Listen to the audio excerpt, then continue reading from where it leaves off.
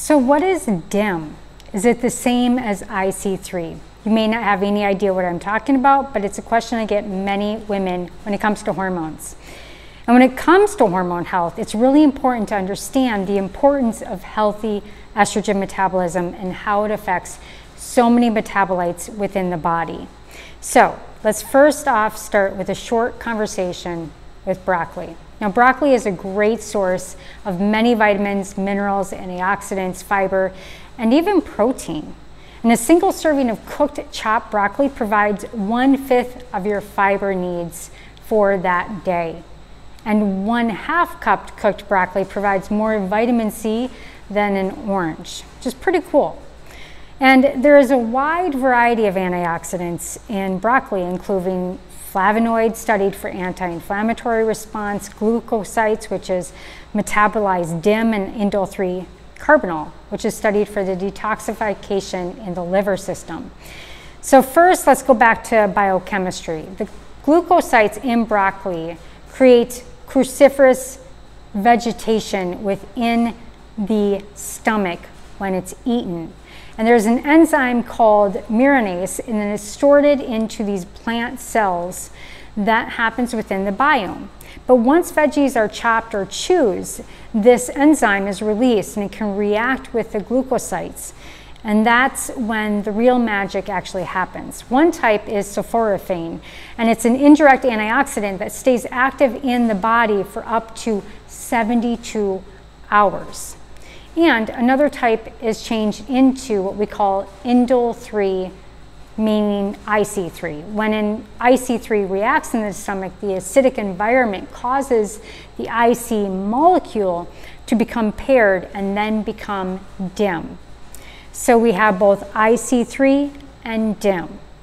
So they are basically the same, right? Well, they do come from the same source.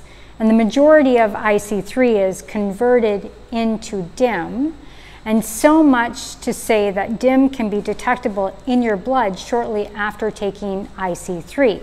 However, DIM and IC3 are different molecules and different chemical structures. And research even discovered that after 4 weeks of daily supplementation of IC3, only DIM, not IC3, was found in the blood. And one of the main differences between IC3 and DIM lies in the stability of those molecules.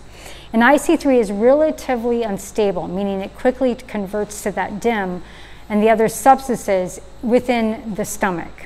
And DIM, on the other hand, is really quite stable.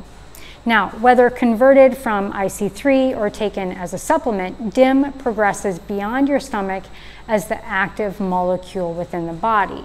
So why choose DIM over IC3? Now, in terms of a supplement, the benefits for IC3 and DIM are similar, most likely because of the high rate which IC3 converts to DIM.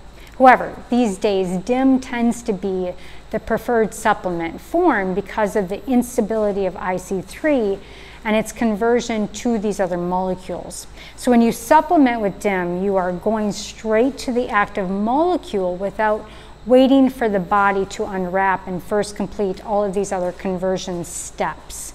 So there are many reasons to supplement with DIM.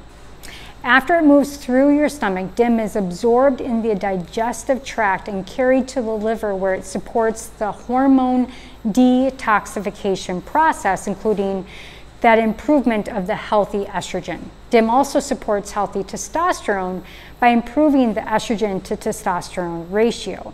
And because these hormone balancing affects both men and women, they can both benefit from DIM supplementation.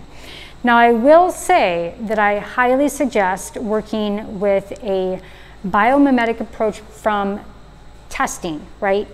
Test, don't guess. So please reach out to a functional medicine practitioner, and you can find the Dutch hormone test, which helps you understand this metabolism process and if you are metabolizing estrogen well or not. So with that said, I hope you enjoyed this quick little differentiation between DIM and IC3 and how it converts in the body, and why most practitioners choose DIM over IC3, but both can be beneficial. once you understand your test results and if your body is even able to unwrap the IC3 to convert to DIM. And that's the difference that you learn through testing. So with that said, all my love and all my light. For more short videos like this, go ahead and visit the Awaken Beauty podcast. And you'll find delights just like this around women's health, hormones, consciousness, psychedelics, beauty, and so much more. All my love, all my light. We'll see you on the next one.